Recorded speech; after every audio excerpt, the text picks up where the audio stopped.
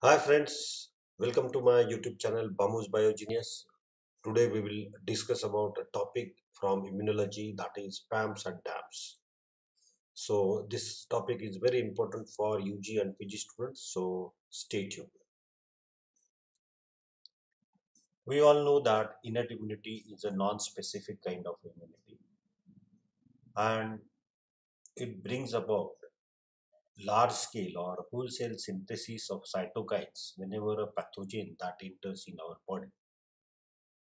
This large scale synthesis of cytokines leads to formation of fever or inflammation in our body. Now, what is the connection in between the inflammation and entry of a pathogen? This connection is with the help of the cells of the innate immune system. The cells of the innate immune system, they are capable of recognizing various kinds of structural motif or structural patterns that are present on the pathogens with the help of their pattern recognition receptors. And when these patterns were identified by the pattern recognition receptors, a signal is transferred to the nucleus of these cells of the innate immune system with the help of various types of transcription factors. That leads to, or the transcription factors, they binds to the specific genes that are responsible for synthesis of proteins that are called as the cytokines. When these cytokines are secreted outside these cells of the immune system or cells from the cells of the immune system, these cytokines then stimulate other cells of the immune system, and thus that particular effect of a cytokines is amplified. That leads to the inflammation and fever.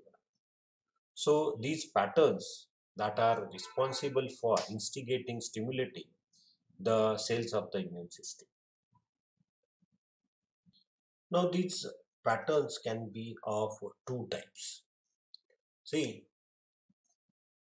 one is called as a pathogen associated molecular patterns or PAMPs, and another is a damage associated molecular pattern or danger associated molecular patterns that are called as a DAMPs. Now, as I have told you that the PAMPs, these are the parts of a virus or a bacteria or a parasite, whereas the DAMPs or damage associated molecular patterns are the parts of the host cells that are damaged due to the microbial infection. So these two are recognized by the hook-like structures that are present on the cells of the immune system, for example, macrophages. These hook-like structures, they have a certain pattern binding domain, and that pattern binding domain is responsible for identification of these PAMPs and DAMPs. These PRRs or pattern recognition receptors that are present on the surface of that macrophages, or they are also present inside the endosomes of the that particular immune cell, or they may be present in the cytoplasm. Now, here you can see here, for example, if that particular pathogen is a bacteria, you will find that these bacteria are having various kinds of specific molecules or specific patterns that are present on them. For example, if we take a gram-positive bacteria, you will find a lipoteichoic acid that is present in its membrane. Peptidoglycan is also present in the gram-positive bacteria's membrane. Then lipoproteins that are also there in the membrane. So lipopolysaccharides. Lipopolysaccharides is a specific for gram-negative bacteria. These lipopolysaccharides are present in the membranes of the gram-negative bacteria. Then various kinds of flagella that are also present in the bacteria, and that flagella contains a kind of a protein that is called as a flagellin. So that flagellin is also kind of a pattern, specific pattern for these particular types of pathogens. So all these kinds of specific molecular patterns or molecular motifs that are identified by these PRRs or pattern recognition receptors, and thereby producing a kind of innate immune response against these pathogens.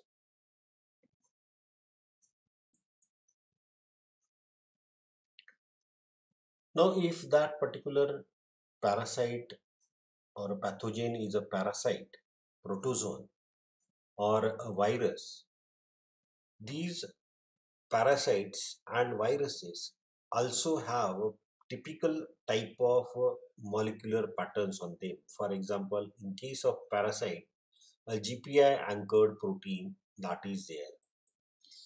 In case of viruses have a specific kind of a coat protein or nucleic acid, and these nucleic acid coat proteins or GPI anchored that are identified as molecular patterns, pathogen associated molecular patterns, and that are recognized by these PRRs. In case of fungus also contains zymosan. This zymosan is a kind of a beta glucan, and that is also identified, or we can say that these zymosans are also engaged by these pattern recognition receptors, and that can be used for instigating, for stimulating the innate immune system.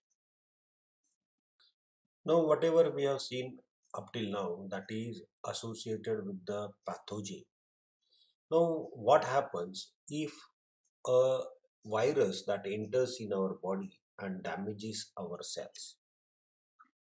Now, in such a kind of a situation, damage associated molecular patterns or DAMPs that are released in the extracellular environment. For example, you can see if host epithelial cells, these host epithelial cells are damaged by a microbial infection, the membrane of that host epithelial cells will break, and because of that, whatever the ATPs that are present inside the cytoplasm, that will come out. Now, these ATPs, these are considered as extracellular ATPs, and these extracellular ATPs are considered as a DAMPs, and these DAMPs are recognized by the pattern recognition receptors that are present on the macrophages of the immune cells, and thereby producing an innate immune response or stimulating the innate immune response.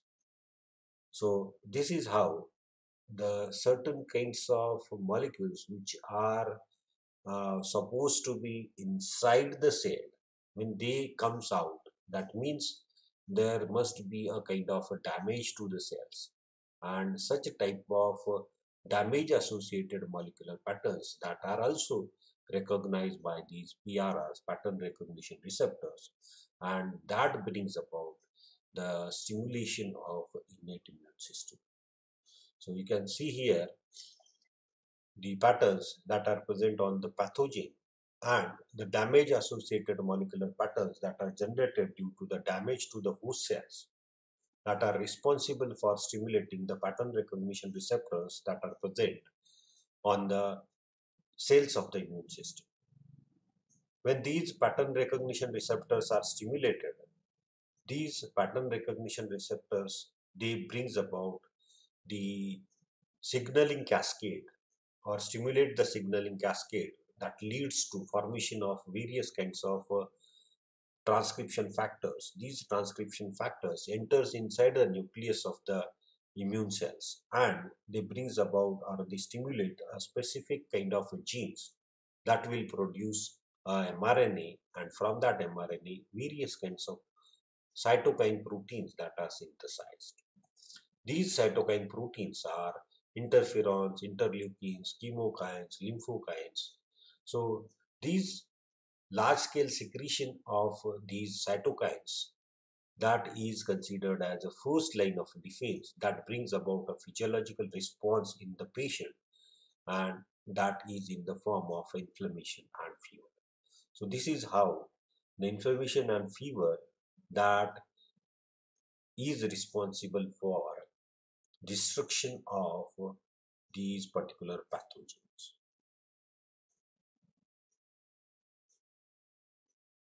So this is how that these PAMs and DAMs are responsible for stimulation of other cells of immune system and brings about or amplifies the effect of that particular cytokines, and thereby tackling or successfully destroying these pathogens. So this is all about PAMs and DAMs. Please subscribe to my YouTube channel BAMU'S Biogenius for latest uploads, or like my videos and comment. Thank you.